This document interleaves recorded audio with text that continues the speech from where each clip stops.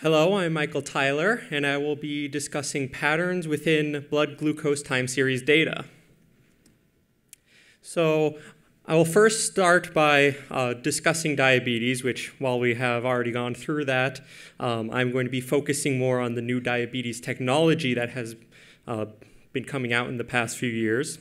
I will also discuss a new method to gather information from this data, and then finally go into clinical insights and applications from this data.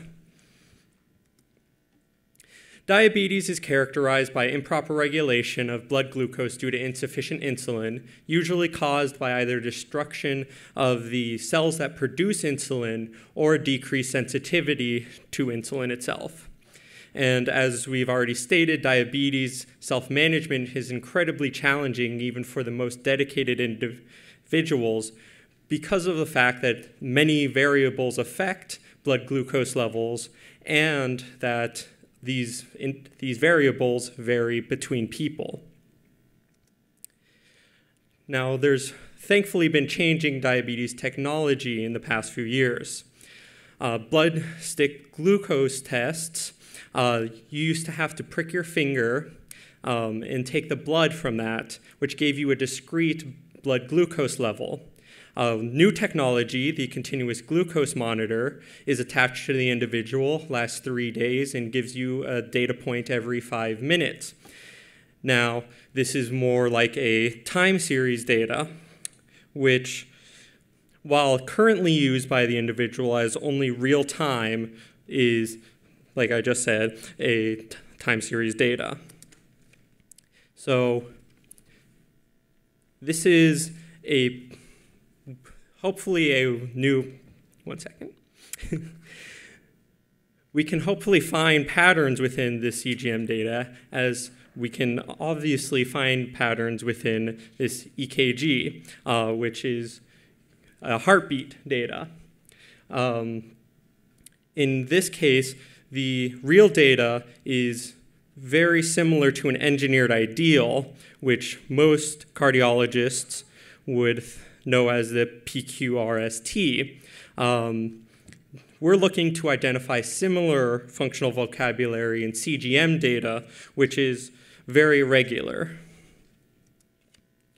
So as you can see in the top left, this is over several thousand hours of CGM data, as well as the responder, the receiver for the blood glucose. Let's see. Nope.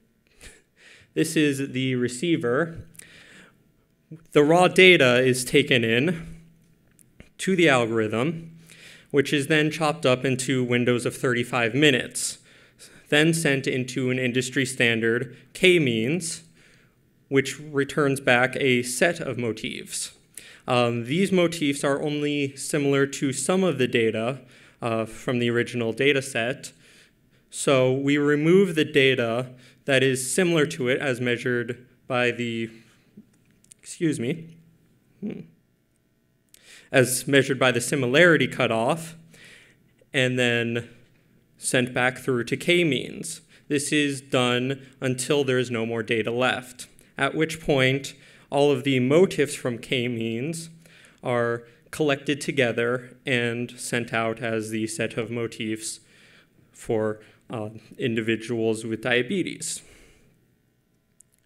Now, we, in this case, have our first set of GlucoMotifs. These are each 35 minutes of continuous glucose monitor data, and they capture almost all the blood glucose variability while respecting the need for simplifying the data. These more extreme events, as shown by the sharp decreases or sharp increases, are more important to the diabetes patients and clinicians, but, several of these motifs capture the healthy blood glucose levels measured in green. So as a check to make sure that the motifs reflect reality, we collected the data as seen in the red dots over time and matched these each to a motif, making this into a reconstruction of the original raw data. While measuring this, there was a 95% level of accuracy, and we expect the 5% level of inaccuracy to be caused by extreme rates of change. In future work, we plan to improve forecasting using more data. As previously stated in Stephanie's talk, we have a data set with CGM data, heart rate monitor, activity monitor, insulin usage, and sleep level data. And we hope to gather all of this information together in order to create a more informed predictive scheme. And secondly, this algorithm can be used on other data sets. It works on general data sets because the algorithm is not specific to diabetes. In summary, this algorithm condenses the original data into a sequence of motifs, which allows new analyses for an individual or clinician. And finally, the algorithm can be used on different time series data sets, not just on diabetic data. I would like to acknowledge Dr. Knight Heinzman, Dr. Giorgio Quer, the Dimitri study participants, Cal IT2, IDASH, the Division of Biomedical Informatics, and finally, the National Institute of Health. Any questions?